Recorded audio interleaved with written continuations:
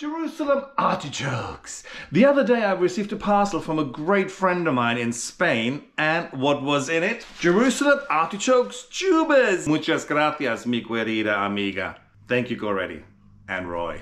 So Jerusalem artichokes are also known as sunchoke. Sometimes they're also known as fartichoke. Anyway, we'll get to that in a minute. However, they're part of the sunflower family, and it's quite amazing. They can grow up to 3 meters tall and a massive bush. And then you've got beautiful yellow flowers on top. So it looks like a little sunflower, a mix in between a sunflower and a daisy. Just to imagine they're making love.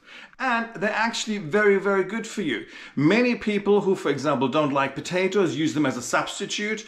If you can grow potatoes, you can grow Jerusalem artichoke. Jerusalem artichokes contain inulin, which is a type of prebiotic, and it has a shitload of it.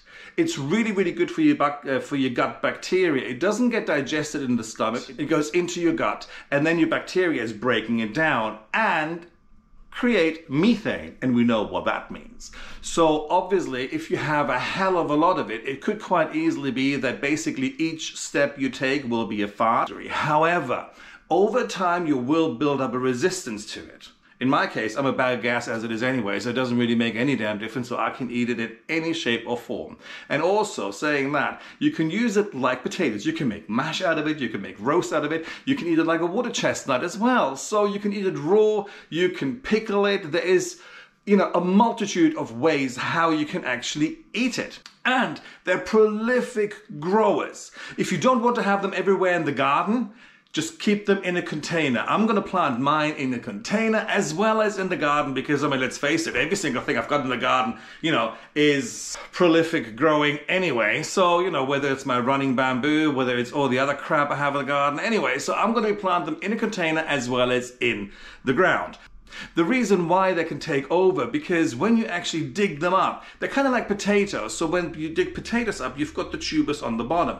But because of the fact they grow as many as they do, you will never get all the tubers. And obviously this is one of the things when people do that, then all of a sudden they thought they took all the tubers out, but they haven't, and all of a sudden, boom, boom, boom, boom, boom, boom, boom, you've got those fuckers popping up all over the place. If you look at this tuber, they're like potatoes. As long as you have an eye, one of these here, it will grow into a plant. So what you can do, you can take one tuber and you can make 4 or 5 out of them and then put them in the ground, and then obviously they will grow into individual plants. So I cut one earlier on, and as you can see here, it has an eye there, and this tiny thing will grow into a big, nice plant. And obviously then it creates new tubers which you can eat, or you can just leave in the ground because they are hardy. So armed with my tubers, and here we go. So the bamboo here, that one is going to come out, and I'm going to put a couple of tubers in there. Then I have another pot over here. I'm going to put a tuber in here, and then the other ones I'm going to put where I had sunflowers last year. And I had sunflowers all here last year, so I'm going to put the rest of the tubers there. So because they are prolific growers and they grow very, very quickly and quite large, they need a lot of water. So the soil in itself is okay. They're pretty much growing in every single kind of soil, but because of the tubers don't like sitting in water, much like cannas, they don't like that either. So just make sure that there's not water logging in the soil in itself as well. And then, feed them. I'm really bad when it comes to feeding my plants, so I don't tend to feed them. I just dump a lot of compost on it at the beginning, and then I just let the plants get on with it. But the thing is, if you feel like that they're not doing too well, just a high nitrogen fertilizer will do just fine. And also, for example, you can grow them in this sort of thing. Then you're going to get all the tubers out. Like I said, like potatoes. Grow them in whatever you grow your potatoes in. And the soil they prefer, not the soil type, but they're like loose soil. So when you prepare the bed, let's say, just fluff it all up, go in there with a fork and just go, yeah. And then, you can add a little bit of fertilizer in that one as well when you do it.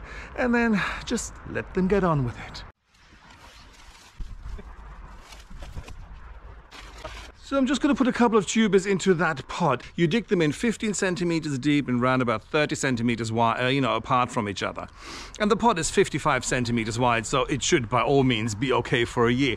Also, because of the fact that they can grow up to 3 meters in height, make sure that there is a lot of weight in the bottom of the pot.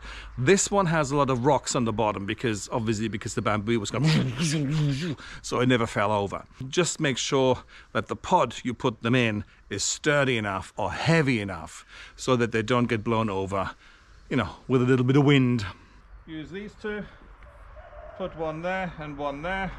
So just place them in their shallow grave, and it's 15 centimeters deep roundabout, and then you just make sure that they're all nice and covered, and the soil is really, really loose here, and this is what they like. And now do the same thing with this one. And as it is with everything you plant, water them in really well. So they're all watered in. Now I'm going to do the red pot, and I'm going to do the other ones in the back, and that's me for the day. Yes, go out there and plant Jerusalem artichokes. They're fabulous plants. First of all, they're healthy, they're tasty, as well as the flowers are great for the bees. And they look pretty sexy. Anyway, so that's me for the day. And obviously there's going to be updates on how they progress, as there always is. I shall talk to you guys later. Bye.